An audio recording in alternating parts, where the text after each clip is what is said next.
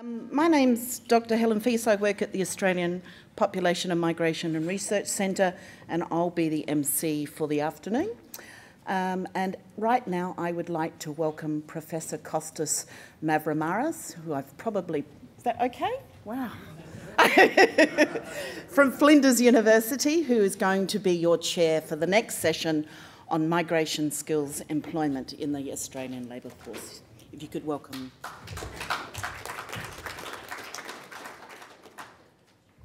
Really is 10 out of 10. I'm used to my name being mangled badly, but good morning. This is going to be a really interesting session. It's about migrant skills and employment.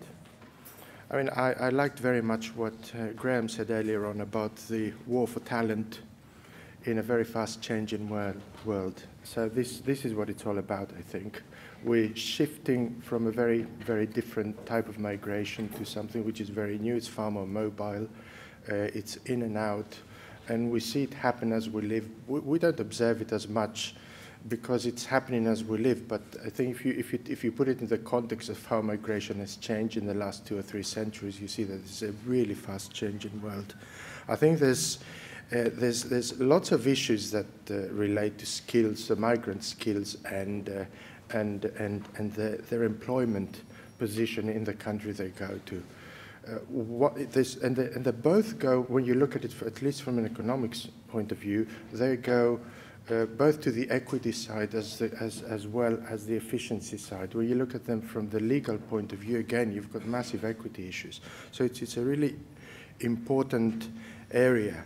Australia is really doing extremely well, a very targeted approach to migration, but the main concern, of course, is does it work for us? And that's, I think, what you'll hear today in different guises. It's quite a well-balanced session.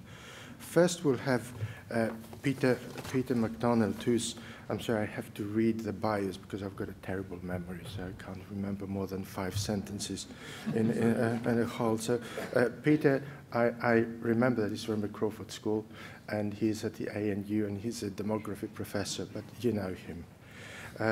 Henry, with all due respect, you're famous, in other words. Especially with the report that came out today, that's really very fortuitous. Henry Sherrell is representing Australian Migration Council. He's a policy analyst with a background in what used to be DIAC, and he's going to give us some evidence which comes from a survey that has been generated by DIAC. So there's some hard evidence there. Then Alex Riley, who's an associate professor at Adelaide Uni and specializes in law, is going to give us a very nuanced view about the way regulation works for different types of migration. So he's going to talk about the 457s and how they can be juxtaposed with the less research, less looked at, lower skill temporary migrants. And we'll finish the session with Liz Temple, whose background is in the union movement for quite a long time. She's the regional secretary of the CPSU and also the vice president of SA Unions. And she's also going to focus on regulation and how this works in the context of this very fast-changing world. So I'd like you to welcome Peter, and I'll go and sit down and enjoy myself too.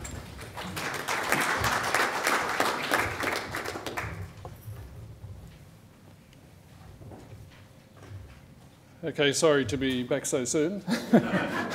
I'm talking about the big picture here. I'm not talking about 457s because 457s are the little picture. 457s are 1% of the Australian labour force, yet they create this enormous discussion, but they are just 1% of the Australian labour force. So I'm talking about the total Australian labour force and the role of migrants in that. And are migrants getting all the jobs and displacing Australian workers? A nice question. Well, here's what I've done is to compare 2009 with 2014, a 5-year period, Why did I take 5 years? Because I was using age groups, and all the published data is in 5-year age groups. Simple as that. So I went back 5 years, and I looked at the change in the Australian labour force between 2009, this is the numbers, to 2014.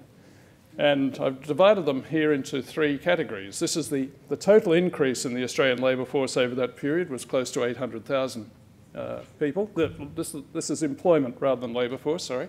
These are people who are employed. About 800,000 extra, and migrants were 600,000 of them. Migrants in that 5-year period, people who came in just in that 5-year period, made up most of the increase in Australian employment in that period. And more of it, and another huge group, 330,000, are people over the age of 55. 2 reasons.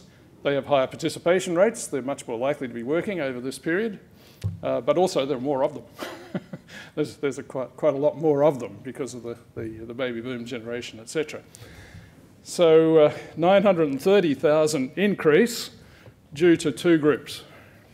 People, non-migrants aged 55 and over, and migrants, of a total of 800,000. So that means, as we see on the top line there, that the rest of the Australian labour force, the standard non-migrants under the age of 55, actually fell. That the employment in those ages fell in Australia. So that if we had not had this big increase at the older ages, if we had not had migration, the Australian labour force would have fallen in number in this period. This is the argument. And if you look at the industries where there was increase, you can see that it kind of goes along a bit. It's pretty much all in the kind of services end of things, except for the mining one, and the mining one has the biggest percentage increase. But so this is kind of consistent with older women. But it's also consistent with some of the migrants coming in these kinds of areas. And I'll talk a little bit later about academic migrants who are quite substantial in number. But 40% of the total in health, social and education, total employment increase. So quite concentrated. So, as I said, 932,000 migrants and older people got the jobs in that period, but did they force more Australians into unemployment? Now, here's the change in unemployment, and it's full-time, people seeking full-time work, because a lot of unemployment is of students who, full-time students who are looking for work somewhere, so you have to take them out. This is people looking for full-time work, and the change over that period. And you see that total unemployment increased by 11,000 people over this period. 11,000 people, which is totally trivial compared to the 932,000 increase in employment. And if you look at the groups where the unemployment increased, the primary group is women aged 35 to 54, increasing by 17,000, more than the total increase in unemployment. Why was that so? Because governments in this period moved on people on sole parent pensions and said, once your child reaches a particular age, you are no longer going to be provided with this pension and you are going to be on the unemployment benefit. So there is a shift for women of that age. It's not that they are being kept out of work, they were out of work anyway. They're just being reclassified to unemployed. And these numbers, as the note says, actually might include some of the migrants too. I wasn't able to take them out. So the summary is that unemployment is not about Australians losing out in competition with migrants or with older Australians. You could make that argument equally. Unemployment is about the skill levels of the unemployed people in general, and it's a long-term issue.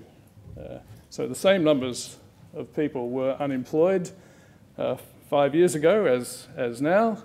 That was before these migrants came into the country.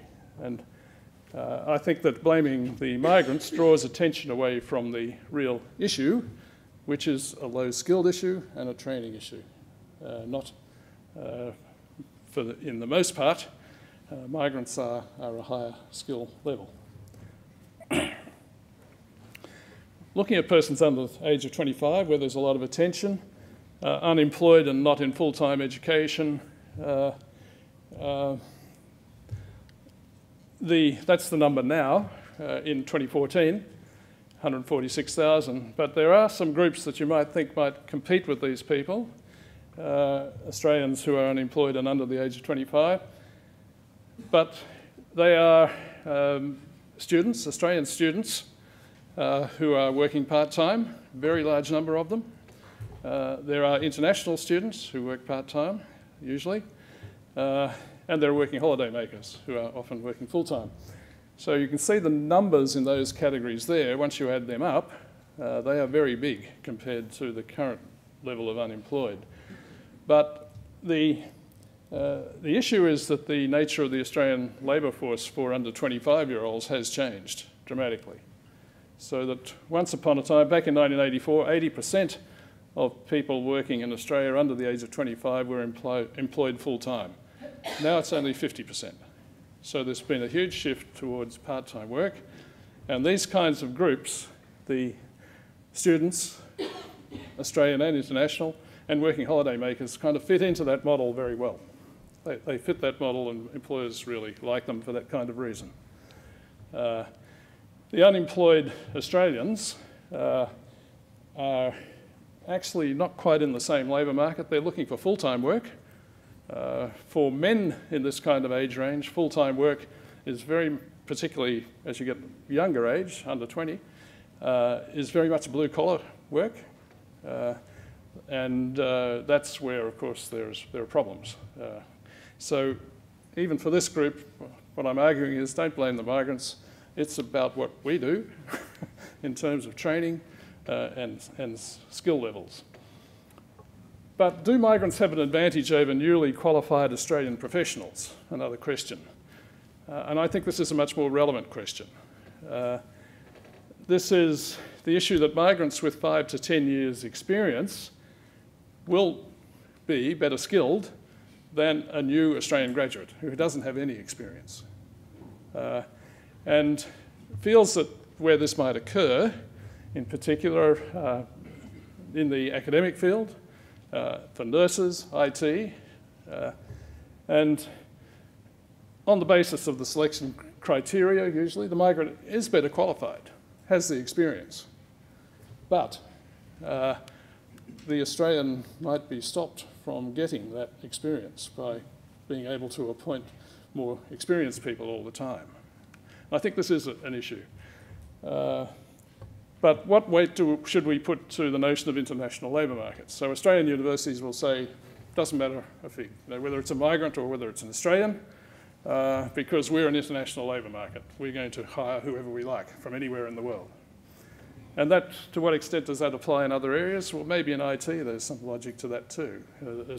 But in IT people will say that there's somebody working in London on a particular application, and the same application, almost exactly the same application, comes up in Australia in a business. So you bring that person from London and they work on the application in Australia, and then they leave the country. And a lot of the IT people do leave, as Graham was saying earlier. They're not all about permanent residence. They're people who are moving around the world. But I think there is some question, and I raised this in an article in The Australian recently, about kind of commitment to Australia and the long-term interests of those employers, that they might be meeting their short-term interest, but in the longer term to have kind of committed workers who are there out into the future instead of rolling people over all the time might be a better approach. So I think there is an issue there. So long-term interest might be better served by investing in the young Australian graduates, the employer's interest and Australia's interest, and of course primarily the young graduates' interest. That's what's happened with academics in recent times, and it's a bit surprising that in a 1 3-year period, 2008-9 to 2010-11, 1,900, and then in the next 3-year period, 5,200 overseas academics recruited. A sudden shift. And The overseas academic will have more publications, etc. They're more experienced than the new Australian graduate. And I think there is a bit of an issue here and potentially in some other occupations. Do migrants provide a demographic bonus by increasing the portion of the population the labour force ages? Well, the answer is basically yes. This is the percent of the population aged 15 to 64 in 2053, based on projections. And Graham says, well, projections, yeah. But you can see that there is an impact on the percentage of the population who are in the labour force ages, which moves along with migration. It might not be huge, yeah, but it's there. And this is the percentage of the population aged 65 and over. Zero migration, 28%. Current level, this is 2014 current level. It's maybe, it drops down to about 23% with migration as it is at the moment. 5 percentage points, it's actually meaningful given the proportion. So what does that mean for the labour force? So this is the Australian labour force with zero migration in these projections, perfectly flat, even falling, and a lot of this growth, even with the zero, is actually the former migrants who, before you start doing these projections, and then you've got it hasn't a big and immediate impact on the size of the Australian labour force, changes in migration. But GDP per capita is the other interesting issue, and this shows you the impact of different levels of migration on GDP per capita. And in this present decade, there's a huge impact, and it's only the result of ageing. This is only taking, everything else remains constant. The only thing that changes is the age structure of the population. In these projections, so that no matter what we do with migration, there's a big drop due to the ageing, the retirement of the baby boom generation, the ageing of the population that's happening in this decade. But that drop is modified somewhat by the level of migration. And these, this is per annum, so these kind of measures accumulate over time quite substantially. So there is an argument that migration is beneficial in this current context for that reason. Just a couple of quick things. New permanent migrants are increasingly sourced from among temporary migrants. That's the temporary, as Graham showed you that. Graham actually showed you the same slide. But these are the proportions that are the blue ones onshore of the different migration categories. And you can see that, as he was saying, a very high proportion of current new permanent migrants are already onshore. And that includes those in the partner category, interestingly. So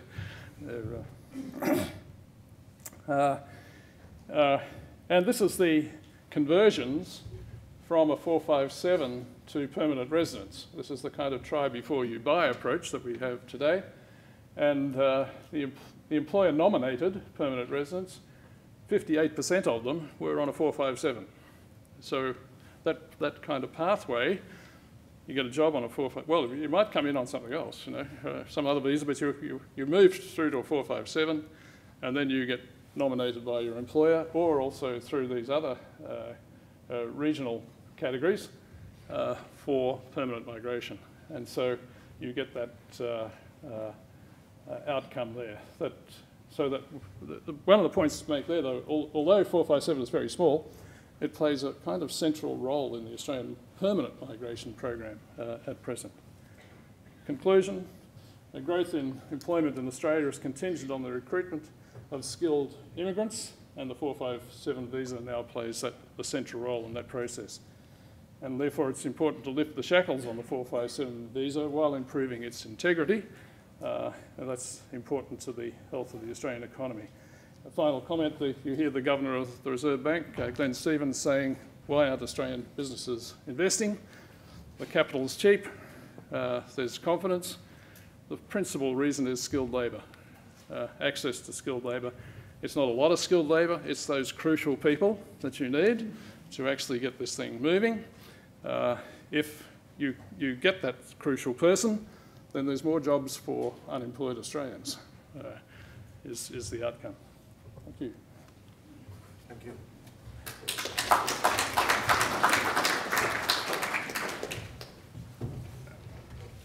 Our second speaker, if I could introduce Henry Sherrell. He's going to speak for a few minutes. Yep. Thanks. I might just make one very, very quick comment, which probably concerns a lot of people in this room, about that academic 457 slide. I used to work in the department in the 457 policy section. Don't be too worried, they're not all academics. The department takes a very broad sense of what a university lecturer is or what a researcher is, and you'll find people working at universities in places you didn't even know exist are on 457 visas under the term academic or university lecturer. So don't be too worried about that type of stuff. 85% are in the GO8. Yeah? Yeah, oh, yeah, that's right. But I think that reflects the really big bureaucracies in those universities. That's maybe another topic, but just to soothe some worried minds out there. My name's Henry Sherrell. I work at the Migration Council Australia. We're an independent non-profit organisation doing advocacy work and research work on immigration and settlement. Last year we put out a survey publication called 457 Visas More Than Temporary. This survey there's been some surveys in the past. Graham Hugo's in 2003, 2004, I think Peter as well, have done this type of work. To my knowledge, that this was the first departmental funded major sort of survey of thousands and thousands of people. It was 3,800 people and 1,600 employers, which gives some pretty good response rate in a program of about 100,000 visa holders and 35,000 employers. The main findings from the survey were that 83% of employers said they used the program because it was difficult to recruit in the local labour market. That's something we should expect, but I think it's also good to reaffirm policy goals as well. 68% of employers said that 457 visa holders helped train their workforce. I was a bit suspicious of this finding, especially because 80% of multinational firms said the same thing, but when you look at the migrants, 75% of migrants also say they help train Australian workers. So it's good to get sort of both sides of that independent of one another. For migrants, 9 out of 10, about 88% were satisfied or very satisfied with the relationship they had with their employer, which I think is a very good indicator of the program at a macro level. Obviously, there's 10% missing from that. And so I think our main takeaway that the program as a whole is working very well on that macro level, but there is definitely some areas of concern at the margins. We think that these results should not be undersold. This program, temporary skilled migration programs across OECD countries are very hard to get right. You ask an American about the H-1B program and you'll get, it's a mess. It doesn't work very well. It works for very, very specific industries and it's capped at 65,000. They've been trying to reform it for 15 years and they just can't do it. So I think in Australia, we've had both political parties have major reforms to the 457 program. The Howard government introduced minimum salaries and English language requirements originally. The ALP introduced a market salary framework, which has become the core foundation of the program. As I said, 11% of migrants were dissatisfied with their wages, and perhaps relatedly, 11% of migrants also had an income of $50,000 or less. This was in 2012. And this at the time was within a couple of $100s of the wage threshold of $49,300. So when you do have an average salary of about $80,000 to $90,000, it fluctuates a little bit, but you need to remember that there are very certain segments and cohorts of this program, and there's 10% right at the bottom, and then there's everyone else. There's that long tail effect that you sort of get. Everyone else sort of over the much bigger salaries. Of those 11% who earned $50,000 or less, 70% were of non-English speaking background, compared to 1 in 2 for the program as a whole. So you see it skewing a little bit towards a non-English background at those lower salary levels, which are also associated with more lower skilled occupations, such as cooks, retail managers, and program and project administrators. That's probably all I'll say at the moment. I've got a longer version of the research if you're interested in it on at lunchtime. And yeah, thanks.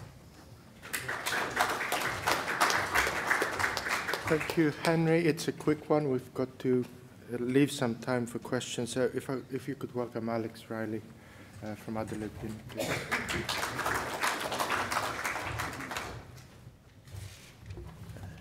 Good afternoon all, and thank you, Peter, for your presentation. I want to just talk briefly about the role of working holiday makers and international students in the Australian labour market, because in fact they play a fairly large role. And it was hinted at by Graham in his presentation before, the enormous rise in the number of working holiday makers in recent times, and also the number of international students in Australia is also very high. And in fact, the numbers in those two programs really dwarf the numbers of 457s. And to me, it really highlights the review of the 457s that came down yesterday, highlights the lack of a review for working holiday makers and international students in terms of their work. Now, just to put it in context, when we talk about the regulation of migrant labourers in Australia, there are various types of regulation. There's our labour laws, so the Fair Work Act, which applies to everyone. So anyone who works in Australia is subject to a minimum wage and minimum conditions of work, and that applies to any worker. But with 457s, we have another layer of regulation, which you might call migration regulation, and in a way that's what Peter and the review were looking at. And that ensures for 457s that you have payment of a market wage, that you have a employer sponsor who can only employ you once they've satisfied certain conditions, that they've demonstrated they have a need for a worker. So there's extra regulations that ensure the integrity of the 457 program. Well, in terms of international students and working holiday makers, there is none of that regulation. So international students and working holiday makers are only restricted in, they're not restricted in where they can work or in what industry they can work. International students are restricted in how long they can work. They can work 40 hours per fortnight. And working holiday makers are restricted also in how much work they can do in their 1-year visa. It's a maximum of 6 months with any one employer. So what concerns me is there is this enormous body of workers who are highly vulnerable given their migration status. And there's also the question of how they work in the labour market. Are they taking the jobs of young Australians? It's very hard to tell. There's some research. Certainly in a time when employment is going down and unemployment is going up, then that is more of a concern. And as Graham in fact mentioned, one thing with international students and working holiday makers, sometimes they go in the opposite direction to the economic cycle. With 457s, we expect that the numbers will reduce when economic times aren't so good. They're responsive to the labour market. International students and working holiday makers, it might work the other way. So when economic times are bad, people go into education, and so that our numbers might rise. And in fact, if you look at the figures, 457s have gone down in the last year, and there might be particular regulatory reasons for that, but it might also be partly that there's a response to economic times, whereas numbers of international students and working holiday makers are going up. So what do we do about this? Just a couple of points on reform. It seems to me that we do need more regulation of working holiday makers and international students. There are some fairly obvious directions of reform, it seems to me. One is in relation to working holiday makers. There was the introduction of a second working holiday maker visa recently. And if you look at the numbers in that program, you've got to have demonstrated you worked in a regional area for a certain period of time to be eligible for this visa. that immediately makes the working holiday visa focusing on being a work program. Because if you work for this period of time, you get a second visa which is really aimed at working in regional areas. And in fact, there are 5 specified areas of employment, which include construction, include mining, and include areas of, which are very much focused on employment. I would say that there's probably a good case for getting rid of the second working holiday visa. I think that does skew the program quite in the wrong direction. In relation to international students, we give the most generous work rights to international students of all countries who have large numbers of international students. For many countries, they're restricted to working either on campus or they apply for the right to work outside campus. We give international students a right straight away to work. One way you might restrict it without restricting it too much is to say there should be a relationship between work and study. Or you might recognise that there are some types of employment that students should be excluded from. For example, you might make exclusions on the basis of the physical nature of the work, the risk of personal injury associated with the work, the suitability of work for part-time employment. Students can only work part-time, but there's no restriction on what work they can do, and some jobs are really tailored towards full-time employment.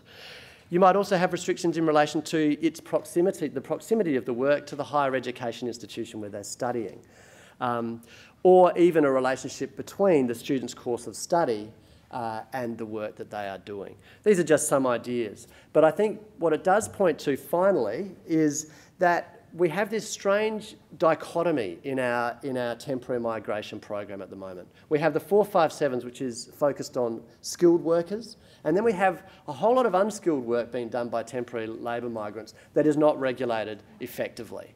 And it might be that we need to rethink this and either get rid of the idea of skilled versus unskilled and look at what are areas of employment in demand in Australia and needed, looking at it in a holistic way, or introduce a dedicated unskilled migrant worker visa that has some of the protections that we see in the 457 visa program. So I'll leave it there.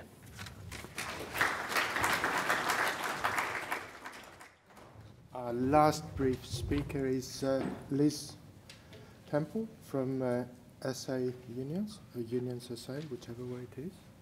Please. And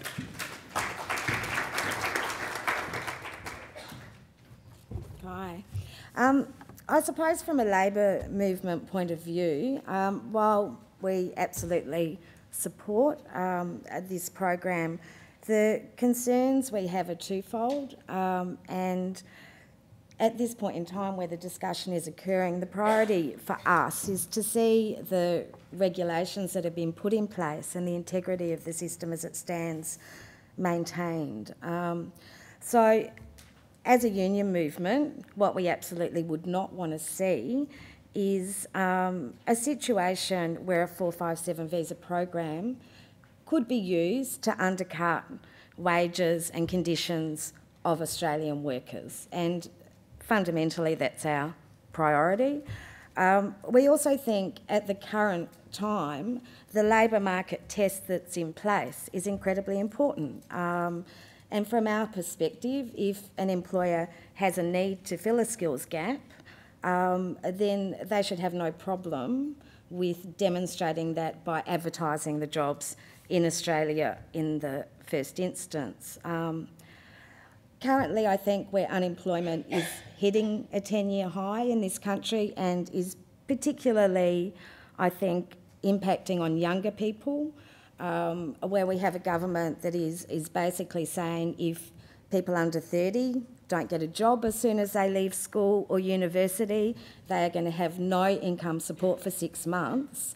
It's really important these protections are in place. And history will tell us that, unfortunately, this scheme was being abused before the protections were put in place. So we'd absolutely be arguing they need to be maintained. We would be in furious agreement with Peter about the need to provide training and skills, particularly to younger Australians. So where a skills gap is identified and it's necessary to bring in workers, then we would argue that that employer has a bit of a responsibility to the community to then be spending some of the profits they make on training Australian workers, particularly younger workers. The other aspect that we have to deal with is where these schemes are abused. So it's the union movement that overseas workers come to when the situation for them is not as it was painted, when they came over here and took that big step. And there's been some quite awful instances where people have come over, either the job they thought they were getting as a project manager isn't a job as a project manager at all, they're actually working as a cleaner. We've had situations where the employer rents premises to these workers and you have 10 people in a house all paying $200 a week of their wages in rent, and there's been real problems around English language requirements. So again, with the review that has occurred, we're very firmly of the view that the English language requirements are actually incredibly important. We had a situation on a building site in Sydney a few years ago where we had a number of electricians who couldn't read the safety and danger signs on that site, which was a concern to all the workers on that site. So I suppose our view at the moment is the protections that are in place around labour market testing and the English language requirements are important things to have in place, and we'd want to see them maintained. And where there is that need to bring in workers from overseas, we would argue that that employer should then be putting some of their profits into skills and training programs as well. Thank you.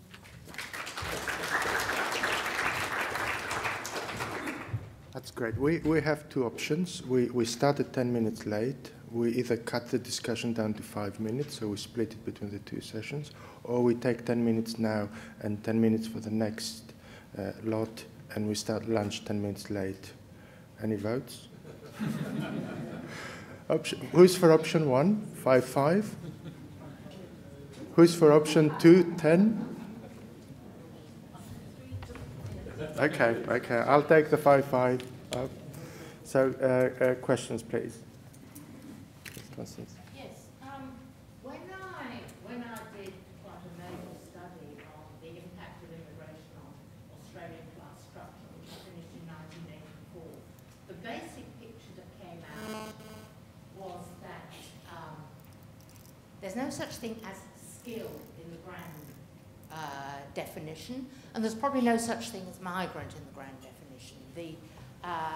The major distinction was between migrants from English-speaking and non-English-speaking countries, and there was a huge distinction between skills and qualifications in manual work and in non-manual work. And the existence of problems of recognition of overseas qualifications in particular, and to some extent the problems of literate language that you learn at school, meant that the migrants from non-English speaking countries, whatever their background, were channeled into manual work and became in many ways the manual working class.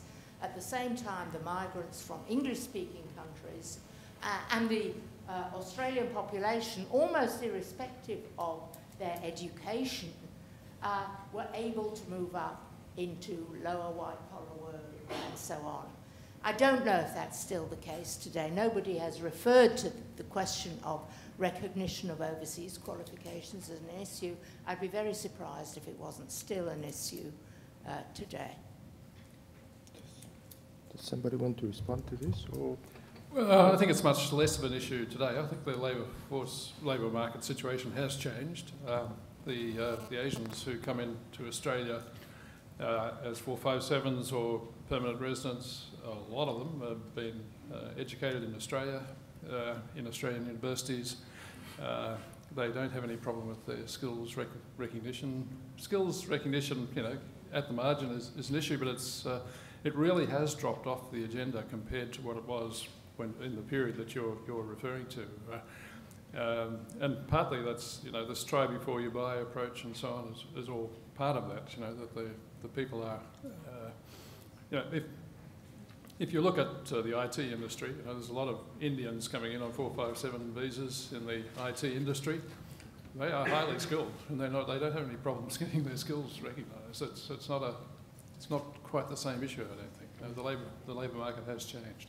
What you're saying is I think, true of the United States today, still, that the migrants are at the bottom and push everybody else up. But I don't think it's the case in Australia.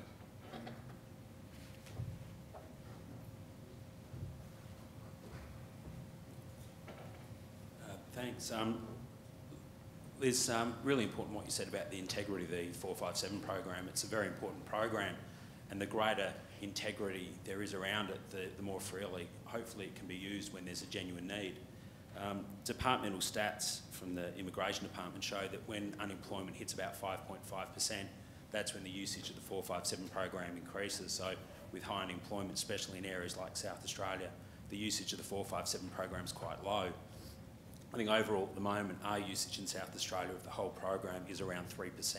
So it's very different to other areas where there's low unemployment, such as areas like Western Australia. Riley, Alex, what you touched on with the working holiday visas and students, I think you could add the dependents of 457 visa holders to that, because there's a lot of 457 visa holders, spouses and children that also work as well, and there's not a lot of monitoring around what happens in that respect. Henry, the Migration Council of Australia report, More Than Temporary, was very good, and I think that's very important in the context of what we're talking about today. One of the stats that you didn't touch on was that about 70%, this is a finding in the report, about 70% of all 457 visa holders will transition through to permanent residency. So when you're having a look at population growth in South Australia, the use of the 457 program becomes quite important. Our population growth is about 0.9%. If 457 usage is around 3%, then our share of the permanent migration program is going to continue to be quite low. And interesting what you said about university lecturers. It was in South Australia last year, there was only 80 visas, primary visas granted to university lecturers. The top was general practitioners. But in South Australia, the biggest user of the 457 program is the state government. So the state government recognises the importance of the program. So I think it's very important that, that there is some really robust discussions about the importance of the program and what it means to South Australia. At the moment in South Australia... Can we just have it a little bit shorter? Yeah. Okay. Thank you. Can I just clarify that appointment on 70%? 70% of migrants said they had the intention to stay in Australia. That's very different from wanting to being a permanent resident. The actual stats from DIAC show that about 1 in 2 do end up as a permanent resident, and that trend is rising over time. That 70%, it's very easy in a survey to say, oh yeah, I want to stay in Australia, and then when push comes to shove, maybe other things happen. But yeah, I take your overall point, but it's a little bit more nuanced than just 7 in 10. Sure. So. There's one short question which has been trying to come.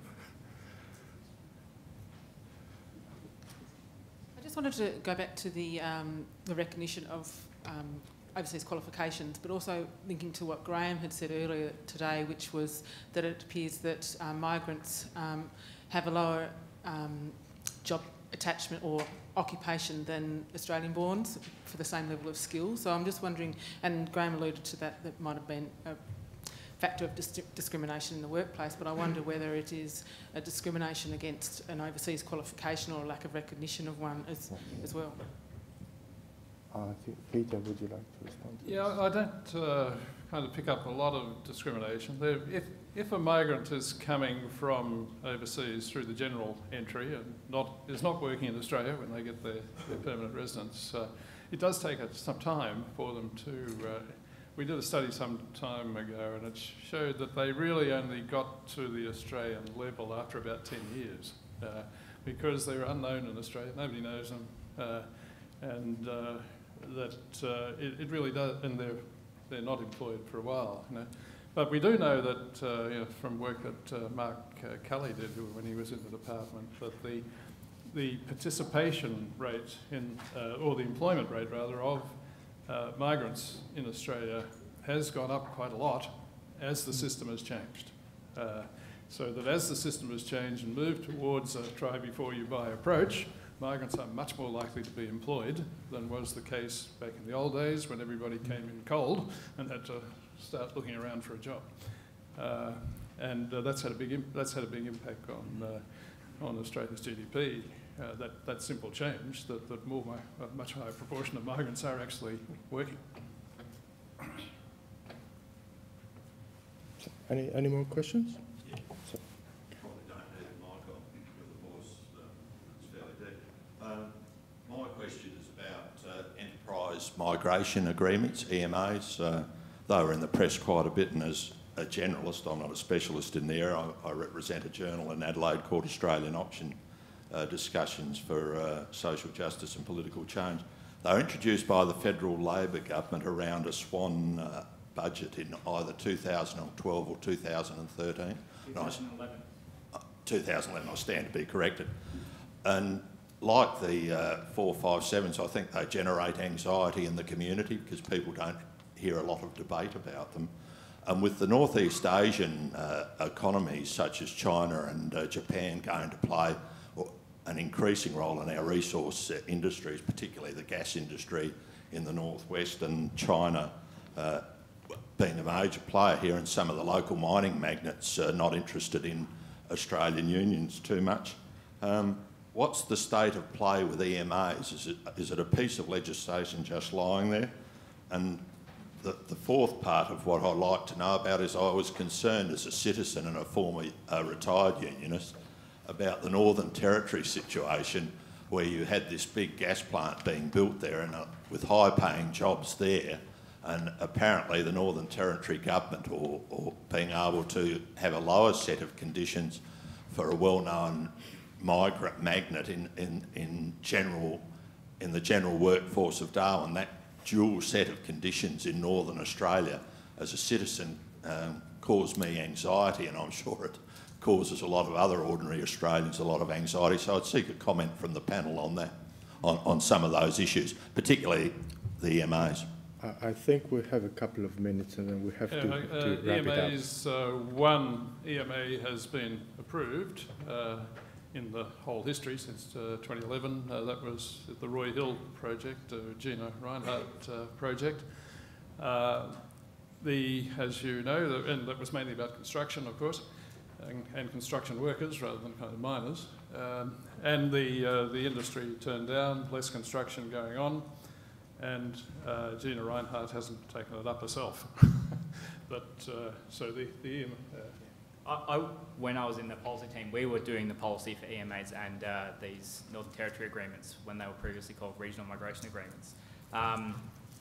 There's no legislation attached to these agreements. It's more a government initiative. They sort of work over the top. The EMAs are not a visa class, so they would use 457 visas, but they'll just have different conditions attached to the nominations by employers and the visa holders. As Peter said, I don't know any others that are in the... I know there's some was in the pipeline, but I think as the unemployment has risen over the past... Roy Hill said they're not going to use theirs. They never formally signed an agreement. It was made in principle. On the Northern Territory agreement, I think there was some misconception of the original press reports last week. There'll be no ability for employers to hire workers at different market rates to Australians. It's just that the level that they can hire them at is going to be adjusted. So if you pay your Australian worker $50,000, you need to pay your 457 visa holder $50,000 as well. But you can't do that in Sydney because the minimum rate is $53,000. So I think it got lost in translation along the way. But I take it, I mean, people are obviously still very concerned about this from a point of lowering that threshold, and Darwin's a very expensive place to live. So I'll just make one more comment too on what labour agreements, which are not used very much. We, in doing the 457 review, thought that labour agreements were quite a good approach to deal with a low end, and there has been a labour agreement in the meat industry, which is really successful.